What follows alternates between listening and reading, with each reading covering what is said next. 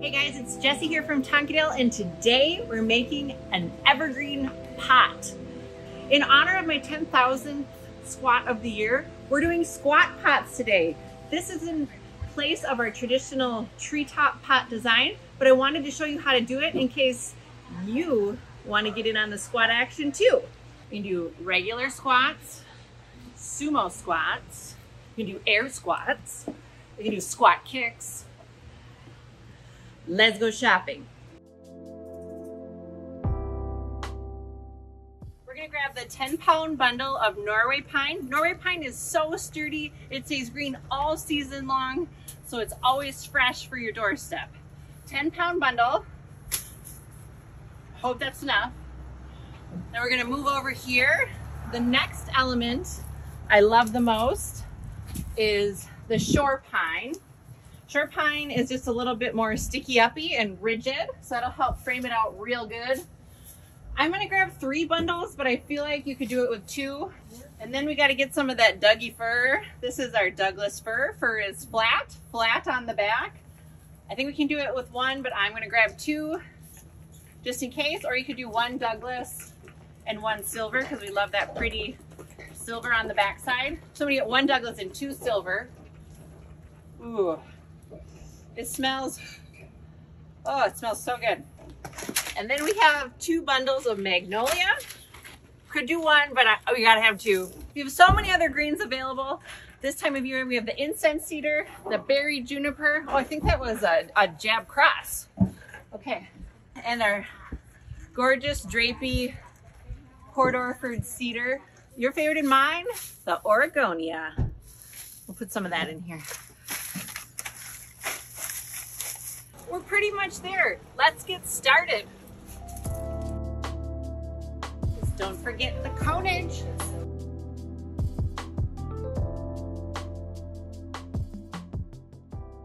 We almost forgot the berries and twigs.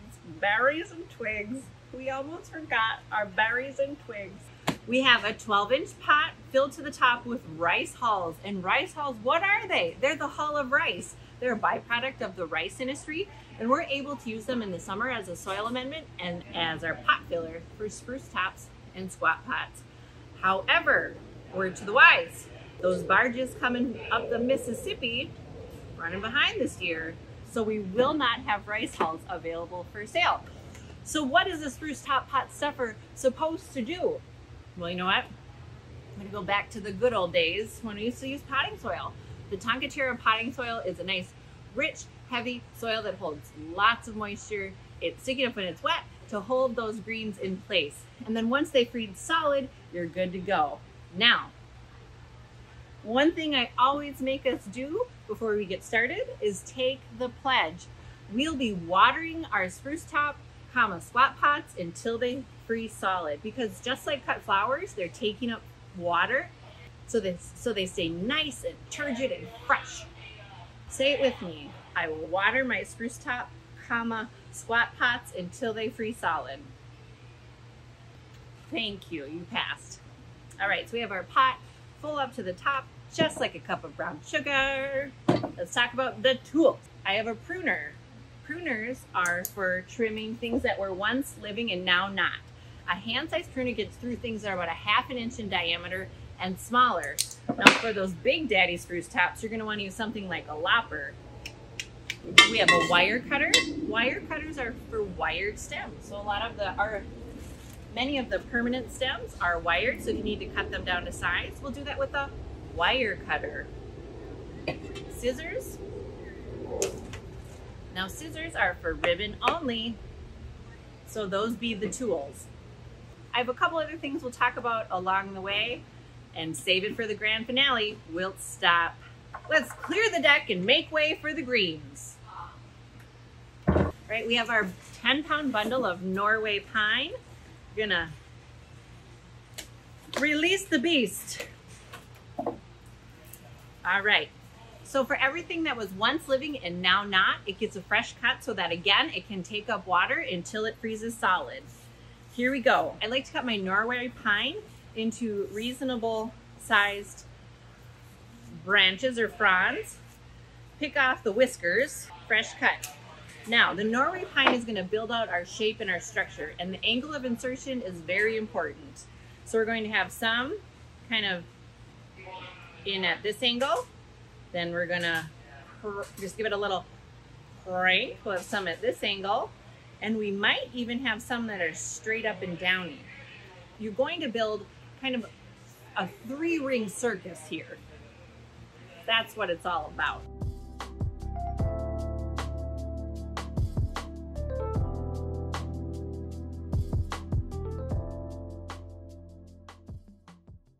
All right, I think I framed it out nicely. Doesn't have to be perfect. We can keep editing. And BTW, I only used about 1/2 of that 10-pound bundle. So one 10-pound bundle of Norway pine gets you 2 squat pots. All right, next we're gonna do short pine for some sticky uppy action. I like to save the longer pieces for the center and then just kind of continue to fill out the shape, making sure it's loose enough so I can see where all the points are, but make sure it's full enough so I don't see holes in the construction. So we can kind of go up, down, up, down, up, down, all the way around.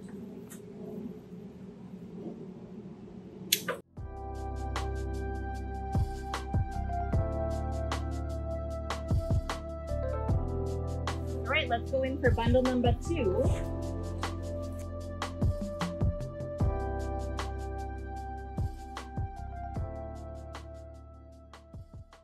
We'll go with the 2 bundles of short pine. We do have 1 more if we need to edit. Let's come in with the Dougie fir.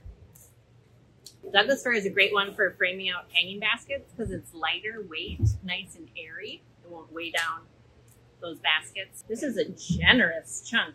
We can get lots of cuts out of this one. You just kind of look for the natural breaks. Sometimes if you look in the back side, because it's nice and flat, you can see where to cut. Again, going out and up, depending on the height of the stem.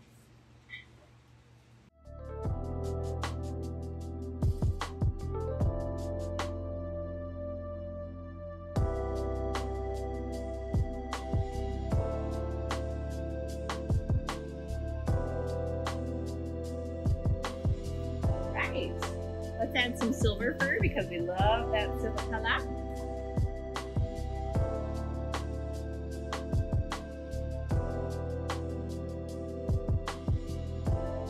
Let's do 1 more bundle of silver fir.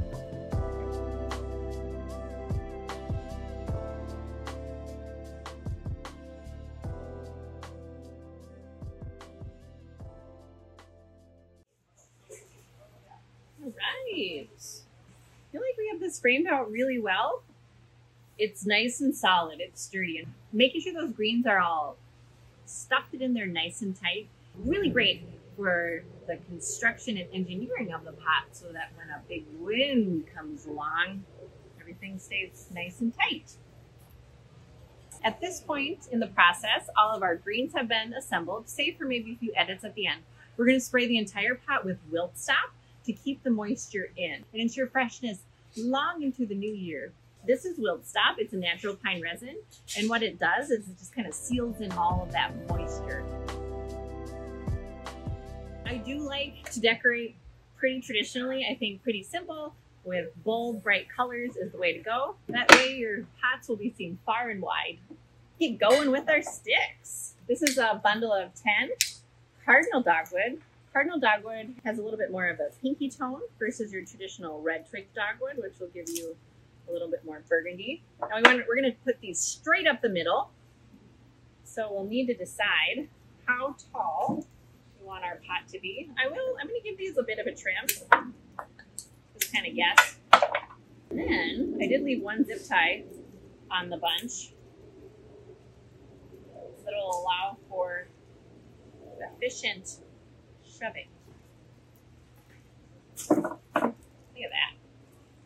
And then I usually just press on a few individual stems to make sure they are inserted in the soil. Then when they freeze solid, they're not going anywhere. I think that looks pretty good. Next, Next, we'll do this gorgeous magnolia with that beautiful fuzzy leaf. At this point, you want to think about where your pot may be seen. Is it just from the front? Is it sitting in a corner?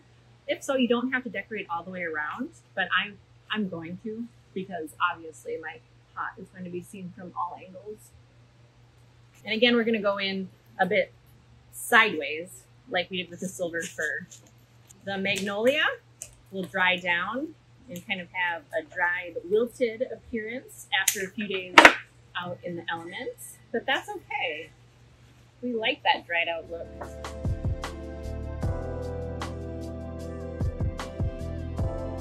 These are permanent berries that are suitable for outdoors, so they can be used year after year. Whoop! Hiya! Then we have our pine cones on a stick.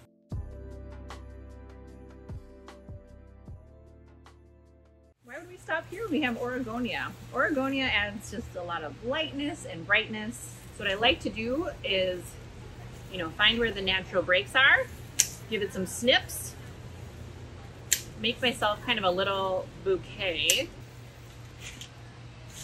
All right, so that's my squat pot. Should we add a bow? All right, because you made me, we'll make a bow. I picked this juicy red plaid. It picks up the brown with the pine cones and the magnolia. All right, so spruce top pot bows are real simple.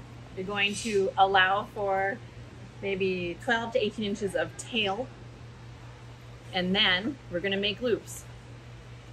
Loop up. Ribbon face pointing down. We gotta bring it back up. The ribbon facing up, we gotta bring it back down. The ribbon facing down, we gotta bring it back up. The ribbon pointing up, we gotta bring it back down. And tail. All right, I have my top. I have my taped floral wires. You can grab these in the store. We'll go right around the middle. These tape wires are like the shapewear of bows. They like grip real nice and tight and just pull it all together. Give everybody a little floof and poof. There you have a bow. Now you might ask, how do I put that in my pot? Well, friends, we're gonna put it on a stick. So I have a stick here. You could use like a bamboo plant stick. This happens to be what's called a hyacinth stick. You could just wire it on. You could zip tie it on with baby zip ties. I'm gonna do the professional method and tape it on with floral tape. Floral tape is kind of fun because as you pull down, it grips. And our favorite finishing touch, the double fold hem. All right, who's up for a squat challenge? Thanks for watching, and we'll see you at Tonkedale.